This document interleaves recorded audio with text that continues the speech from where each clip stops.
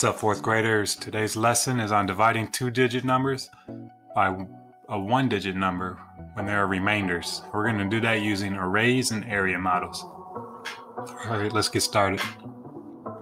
First problem, we have 11 divided by 2. Since we're dividing by 2, we can count by 2s to make an array.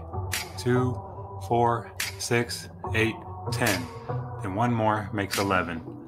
Now we see that we counted by 2s 5 times, and that we have one extra. That extra is called the remainder. So 11 divided by 2 equals 5 with a remainder of 1. That R stands for remainder.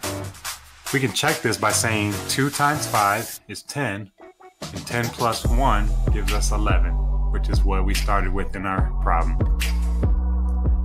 Next we have 19 divided by 4. We're dividing by 4, so we're going to count by 4s. 4, 8, 12, 16, 20. Oop, went too far. So we only need 19. So I'll just go ahead and take one away. So we see that we have 4 full columns of 4 and 3 extra. So 19 divided by 4 is 4 with a remainder of 3. To check this, we can do 4 times 4, which is 16. And then we do 16 plus 3 gives us 19. Next, let's do 22 divided by 6 using an area model.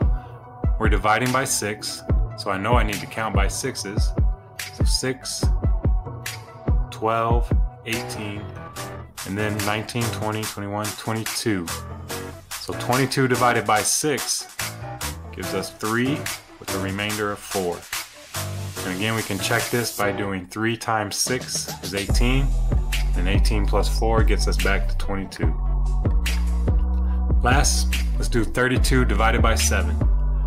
We're going to just count by 7s this time. So 7, 14, 21, 28.